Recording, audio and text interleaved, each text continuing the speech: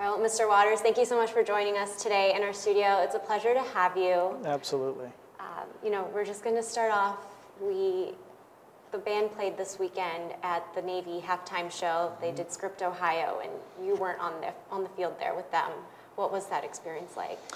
Well, I have to say it was gut-wrenching for me to not be with our students and not be with the band. It was the first time in 20 years that I had not been on the field with a band as a role of a student or a staff member, and it was very difficult for me. I will not hide that fact, and but that is my connection to the band and the students. So it was almost surreal. It was almost an out-of-body experience to know that they were all there and know what was going on. I kind of ticked the day and the timeline off in my head. Well, they would be arriving to the stadium at this time, and warm up here, and it was just it was a surreal experience, actually. And it's been a month since this has been happening. The band has done countless performances in between, and you've probably been experiencing some of those same feelings. It's been over a month. How are you feeling? How has the post-investigation process affected your life with all the media attention? How are you and your family dealing with that? Well, the band was indeed linked to my soul, my very soul. And to have that pulled away and pulled out, I just feel an emptiness inside. I really do. I had the best job in America. And I think very few people can say that. How many people in their lives can say, I go to work every day absolutely loving what I do? And that was, I think, something that is a reminder really every day for me that I don't get to do that anymore. And so, it's bittersweet, certainly, and not being able to be with those students and to do what we do is very difficult. Mm-hmm. And what else might have been difficult is a lot of this attention post the investigation. How you've been on the Today Show, you've been on Good Morning America, and you're here. You've done so many interviews. How is that affecting you and your family? Our family has been absolutely tremendous. My wife and our kids have been just wonderful, in fact, to deal with all of this and all of this attention. And we've tried to, keep the kids out of, off the TV and away from media.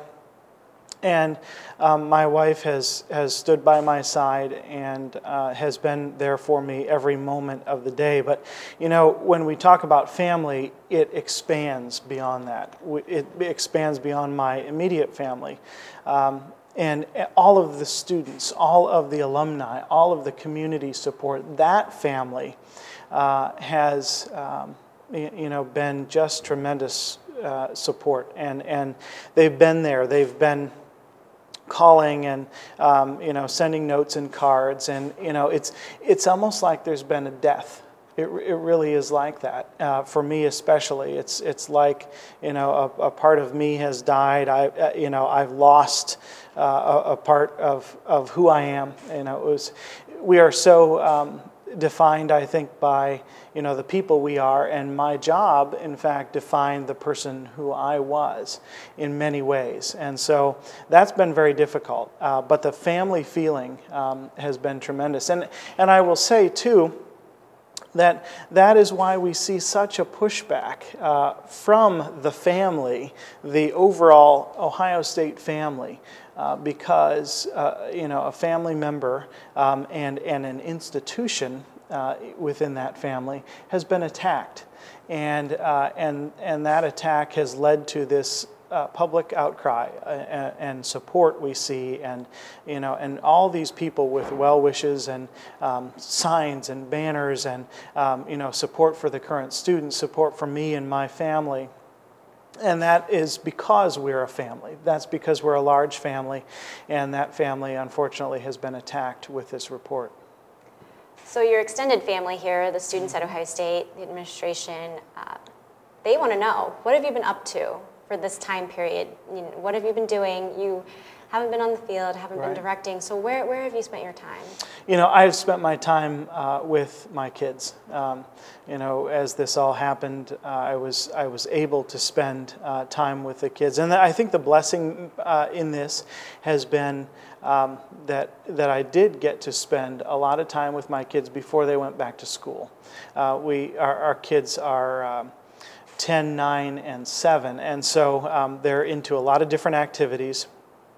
And you know, all of these years of their life, I have been absent a lot. You know, not been able to be with them because of performances and rehearsals and all of that. You know, and the 80-hour work weeks and all of that. And so I think that the blessing in this has been that I have been able to spend time with my family and with our kids, and so you know, the days are occupied with you know, just a variety of things, you know, trying to keep myself busy, trying to keep my mind off of things, and you know, and still all the while maintaining the fact that as I said before, this family was attacked.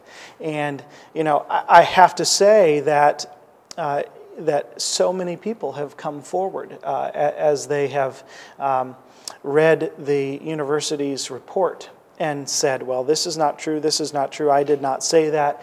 And so, you know, I work every day to continue to try to clear the names of the students who were attacked, the names of the thousands of alums who were attacked, and myself. And so those are the things that kind of occupy my day. Right, and you said that, you point out some things in the report that you claim are untrue and have no basis. But the university is very adamant in saying that you were dishonest during the investigation, you did not tell the truth. What is your response to that? You know, if there's one thing we have, it's the words we use, it's the character that we have. And I tried to instill that in our students every day. And they're a living embodiment of that, in fact. And the assertion that I was untruthful in this investigative report is just simply false. You know, the questions that were asked, some were leading, and some were in fact questions that didn't even provide the right question for me to be able to answer. And I think the dishonesty we see in the report, with all the people coming forward and saying, no, I didn't say that, no, I didn't say that. This was taken out of context, and all of the information that was left out of the report. You know, just think about this, that if indeed the report were accurate, how could the band function at the high level that it does? How could the band do what it does on the field?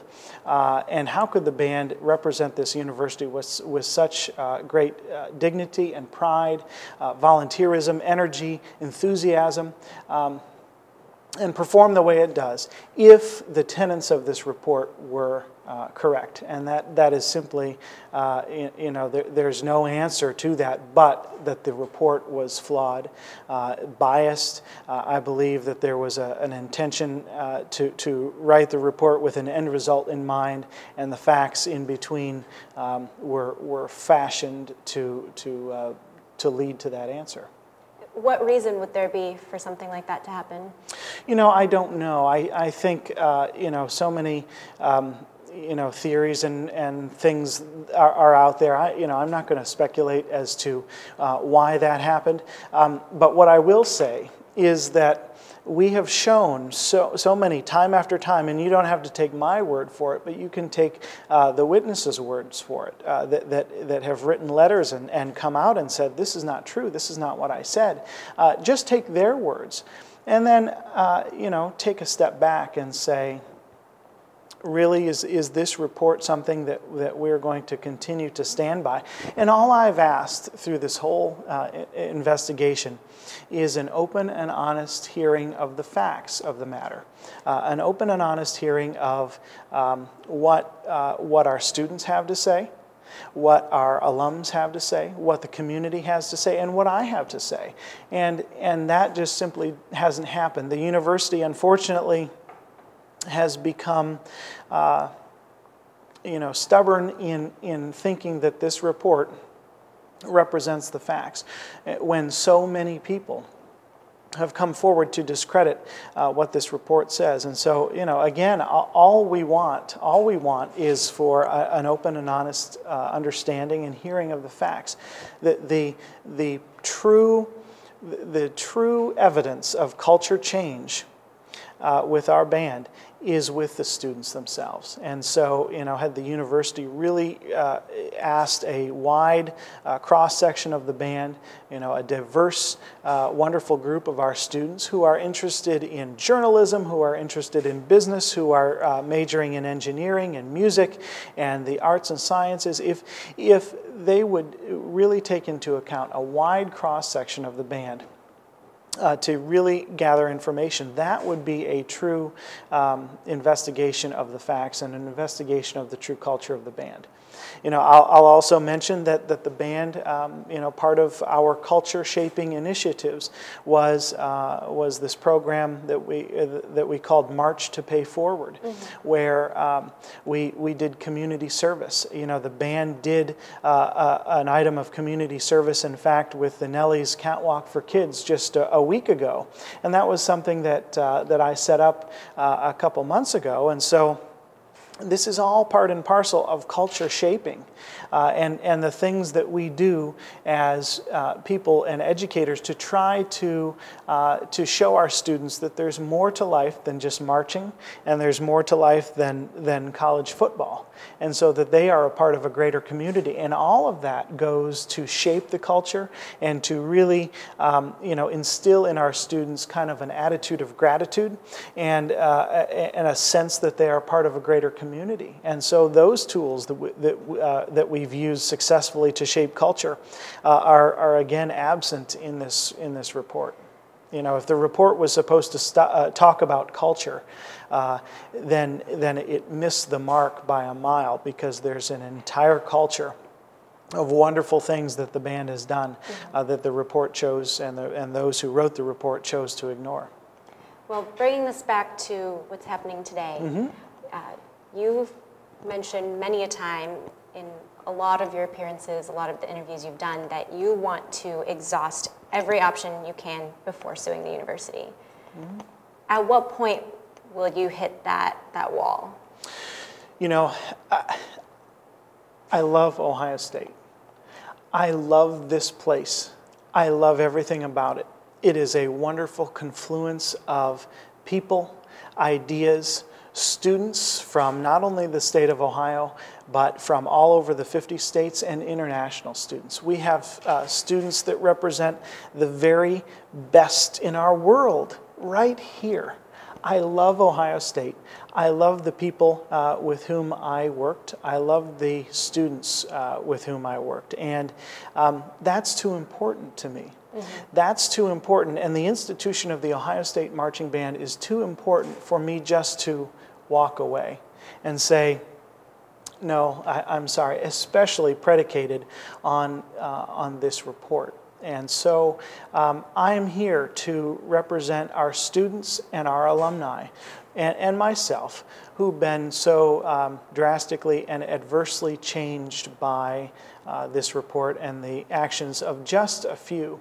And so again, we make the call. We have made the call time and time again in various fashions for the university just to take a step back and open a dialogue. This is a place of great research, great thinking. We have the very best and brightest minds on our faculty in all fields of study, and certainly we as a university must realize that the other side of this story is being ignored, and perhaps on purpose, I don't know, but being ignored. And if we are honest, if we are honest brokers of the truth and want really want the Ohio State Marching Band and our university to move forward, then we have to take a look at what has come before and understand it in context of history, understand it in where we are now, and then understand how we move forward. And that is, I think, the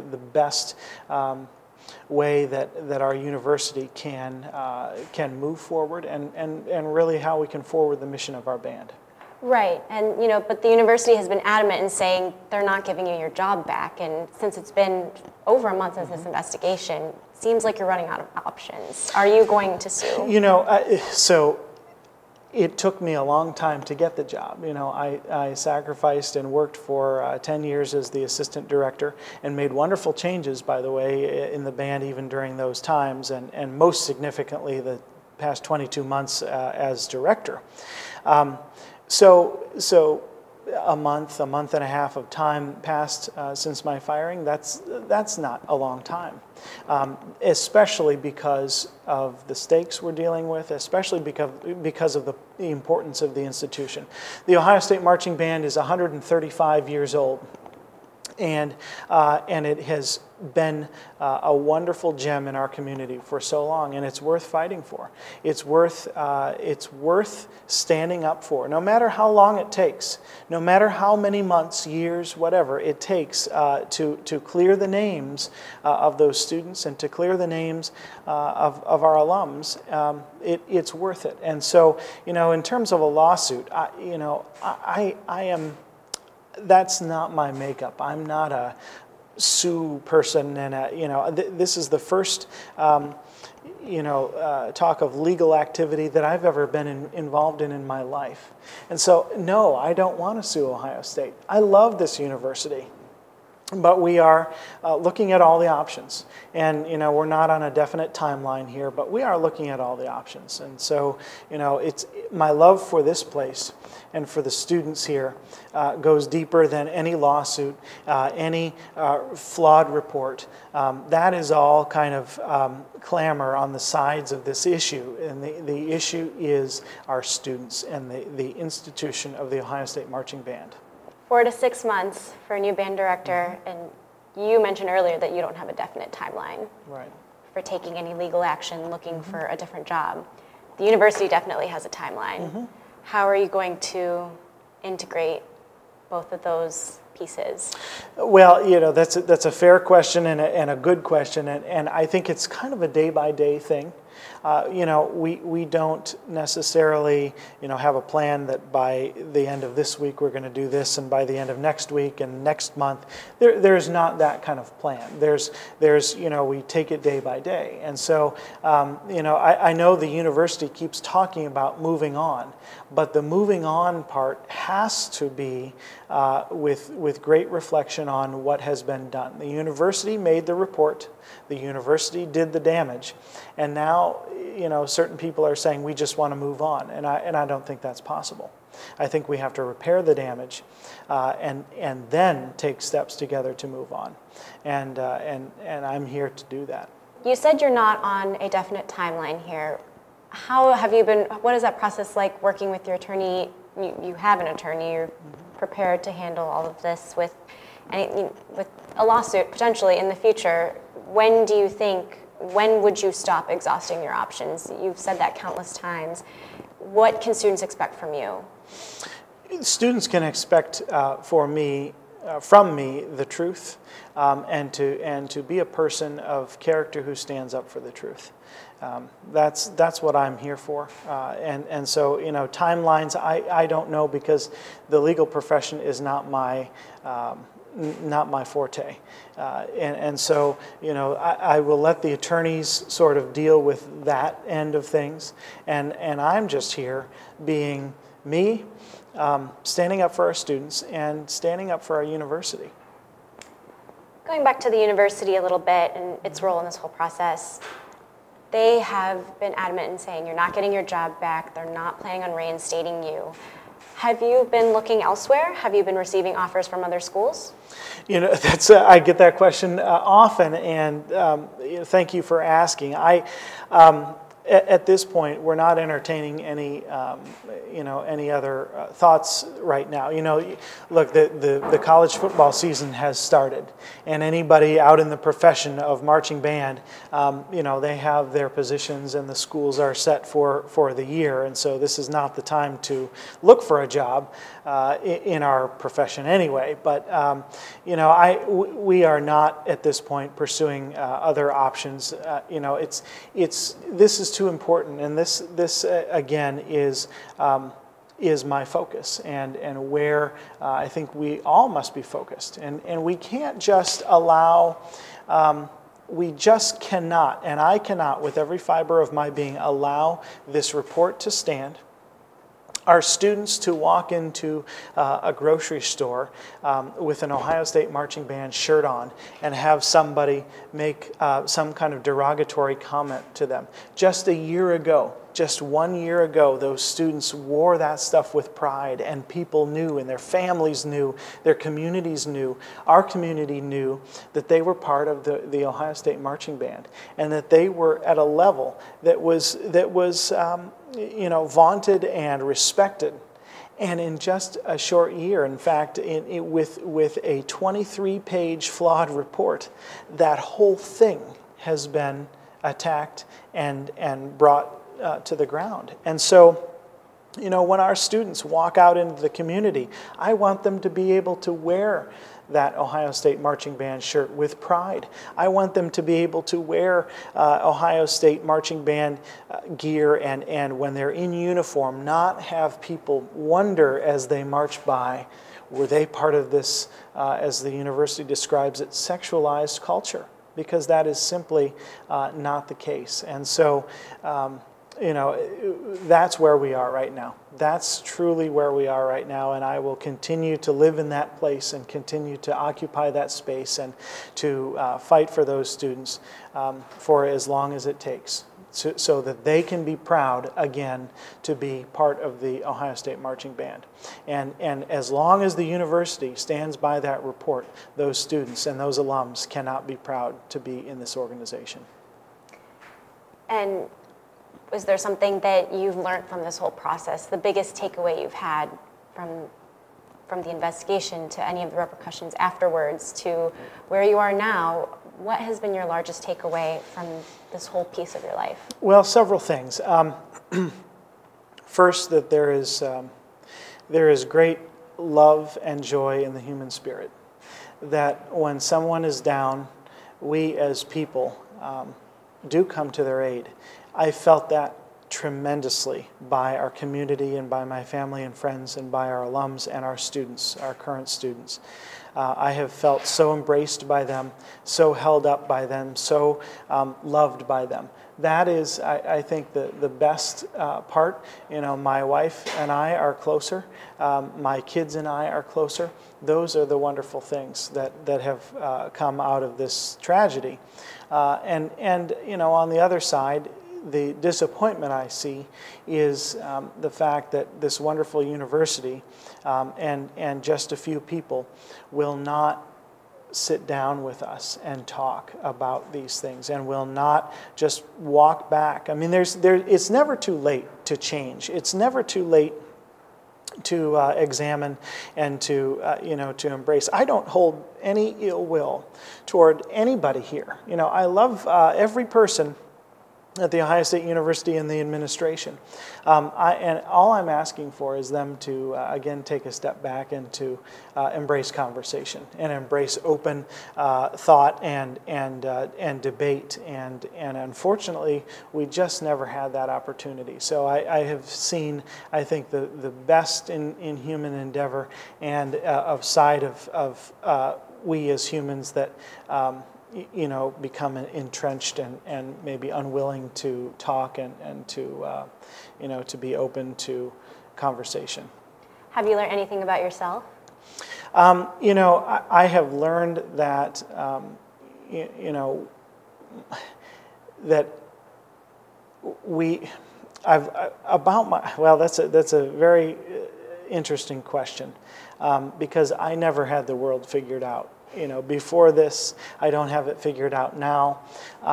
I think that what I have learned about myself in this process is that truth matters, and that if we stand by that truth, people will see that, and people will also stand in that truth.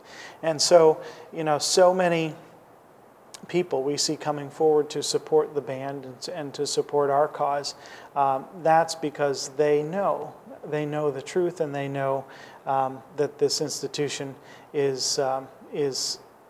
means that much to them. And so I guess about myself, that's sort of what I've learned about myself, to stand in the truth.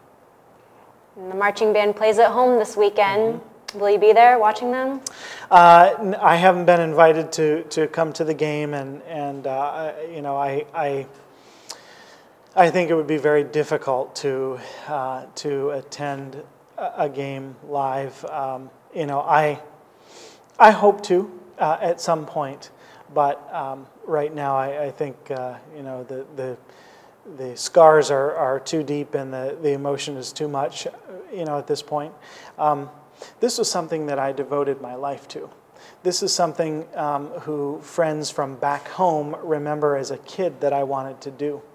And certainly this is something that colleagues have helped me to achieve over the last couple of years. And it's just been every piece of my being. It's been every fiber in my body.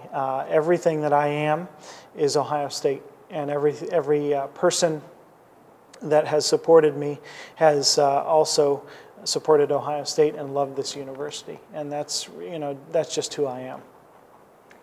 Is there anything else you'd like to tell us or add? Just that I miss our students very much. That's the worst part of this, not losing the job and all the things on the legal side, but for me to lose our students. That has been, I think, the most difficult to deal with. But I know that we will have resolution one day to this. I know that we will come together as a university community and a family and embrace one another. And I know that this dark time will become bright someday in the future. And any advice for your family going forward? They're hoping to search for a new band director in 4 to 6 months. What are your thoughts on that? And do you think the interim directors and potentially a new director in that amount of time will lead the band the same way? We always say that the band is larger than any one person, and I'll be the first to say that. The band will continue to perform wonderfully. The students will continue to be the wonderful students that they are, not the ones represented in that report. And the students will represent our university with great class pride and dignity. And so the band will move on. And no one person is larger than the institution. I think I'm perfectly geared to lead our band and to lead it forward, to do all the things that we do, to raise funds, to have musical experiences for our students, to engage in community outreach. And I think, since we did that together, I'm the most qualified to do that still, and I believe in myself. I believe, that I can do that. If it happens that another person leads the organization will go forward. But I feel very, very adamantly that I need to be part of that process. Thank you. Well, thank you so much for joining us, Mr. Waters. Absolutely. We appreciate it. Yes.